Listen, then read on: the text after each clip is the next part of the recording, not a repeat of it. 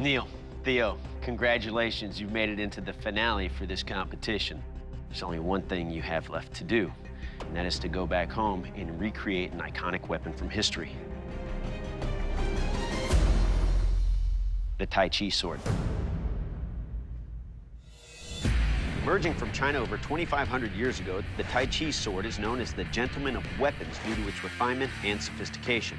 Symbolizing power and authority, the weapon is one of the most common ancient weapons still in practice, with millions of students studying it worldwide. Fast and light, its straight, double-edged blade was used for quick stabs and lethal cuts, while the sword's fairly blunt lower section was built to block and deflect attacks. Its reputation is also preserved in popular culture through its role as the coveted Green Destiny sword in the film Crouching Tiger, Hidden Dragon. Your blade must be double-edged, have a winged guard, and pommel. Last time I was on the show, I made a naginata. In comparison, the Tai Chi sword has a lot more blade. It's gonna be a lot of work. You will have 5 days at your home force to accomplish this. At the end of 5 days, you'll return and present your work to our panel of expert judges. And only after they've brutally tested them will they declare one of you the Forged in Fire champion of champions and give you that cash.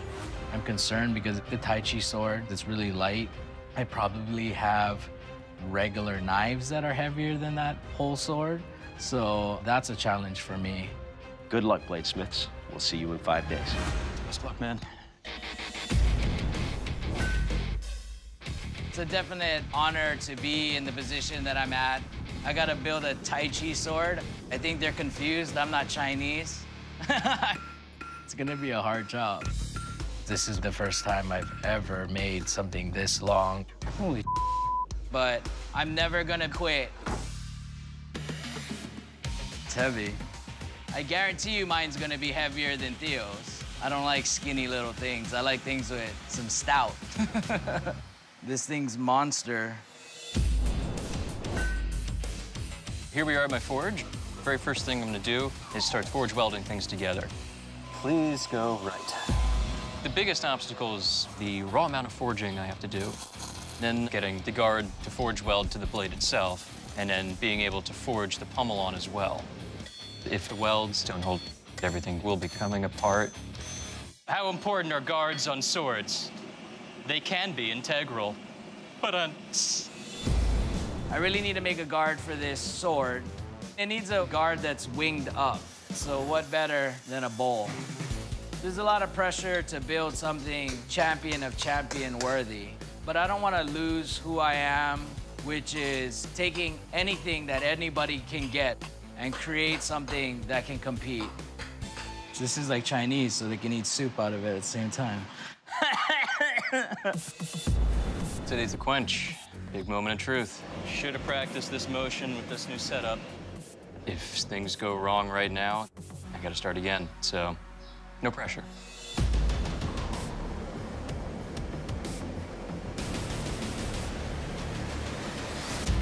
Perfectly straight. Things went amazingly well, but now I gotta work on the handle material. It's definitely gonna be the most challenging part of this weapon. Come on, Theo. Christ. If I don't get this to sit well inside of the little valley that I've created here, it's gonna look horrible. Today is important. The blade has to be heated evenly. Trying to get the sword lighter has been kind of difficult. And being that this is the longest thing I've ever heat treated, I'm not really set up for it. I can kind of feel it want to bend because of the weight of the tip. So I am a little bit scared.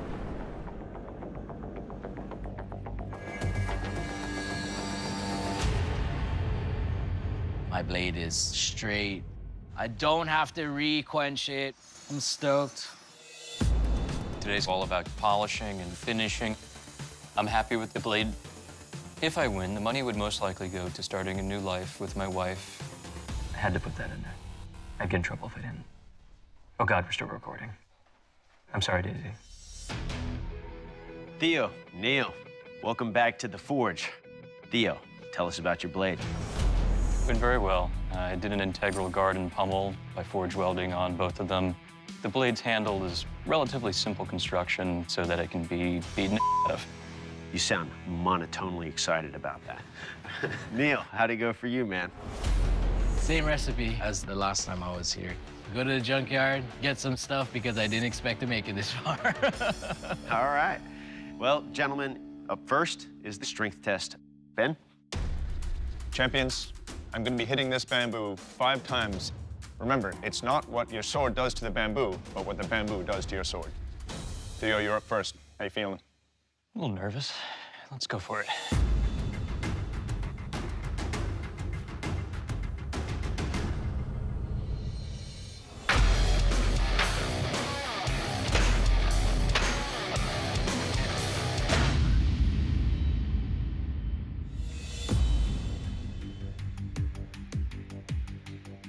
Well, Theo, this is a brute of a sword.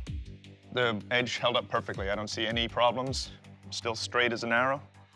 The handle is a little bit difficult to really control. I would have liked a little bit more meat on it, but very well done. Thank you. Neil, you're up next. Boy, that's a tough test. That bamboo setup is literally just blunt force trauma. I don't think a lot of blades can survive that kind of jarring and punishment.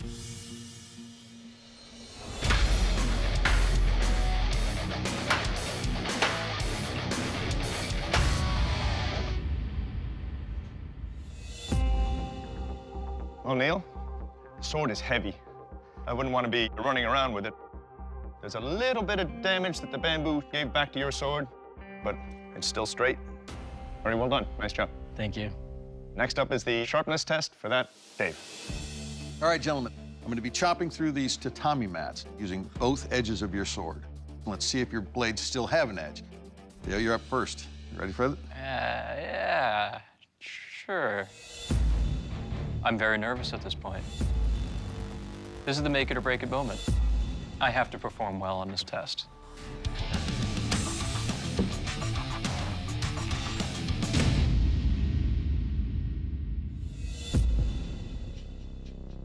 All right, Theo, definitely a sharp blade. You can see the nice clean slice and then burying into the second. I like the design. It's definitely a solid piece. And that's one of the nice things about it. I don't feel like it's gonna go anywhere. Well done. Thank you. All right, Neil, you ready? Yep.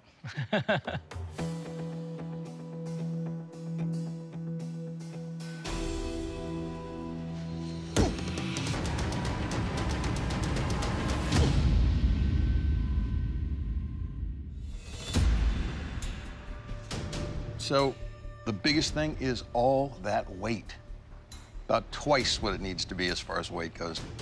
It's difficult to swing. And then the edge of this blade, it's got a very stout profile, almost like an axe. Just kept it from cutting all the way through. Theo, Neil, we took 5 champions, we whittled it down to 2, but there can only be one Forged in Fire champion of champions.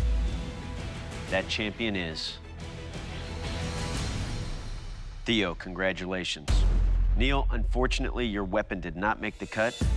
Neil, you came up and showed us that you had the heart to make it to the finals and against 4 other champions. But your sword took some damage during the strength test.